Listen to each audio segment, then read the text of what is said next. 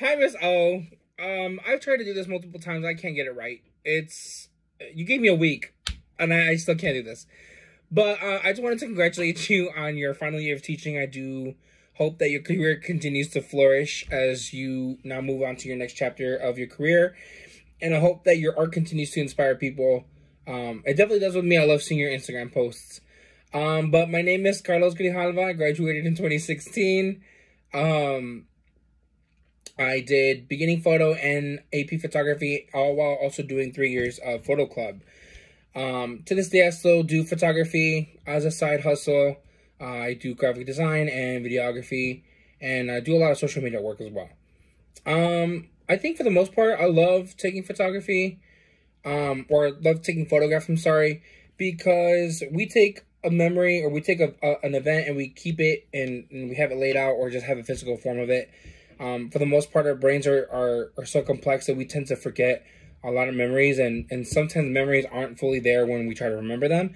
So keeping a photograph is like, it's keeping that memory there, And I also love the phrase of like a picture is worth 1,000 words or something like that.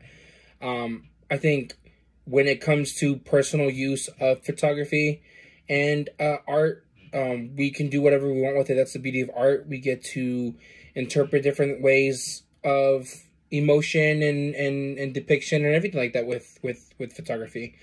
And it's just important to just go with the flow with stuff. I feel like art shouldn't be taken so seriously when everyone kind of want to take it seriously, but that's just my point of view. But yeah, and I feel like do it out of the love of taking photographs, not because you want to do better for someone else, just do it for yourself. And I think the biggest thing too that I've learned to appreciate is the photographer eye. I believe I learned that in senior year. Someone had told me that when us photographers, when normal people look at the world, it's different from photographers. And I do think that there is some truth to that, mainly because when I am out and about with working, or I'm with friends, I do look at different scenarios and different scenes in my head when I am outside. And with my friends who don't usually take, or who took photography seriously, they don't tend to think like that. But, it's okay. I mean, like I said, we're all different. But if you have that distinguished characteristic, run with it, do what you want with it, and learn to thrive. That's the beauty of photography.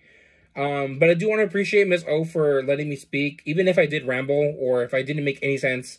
But once again, congratulations, Miss O. I do miss everything, and I do hope nothing but the best for you. But everyone have a great year this year, and really listen to what Miss O's saying, because she's really that girl. All right, bye.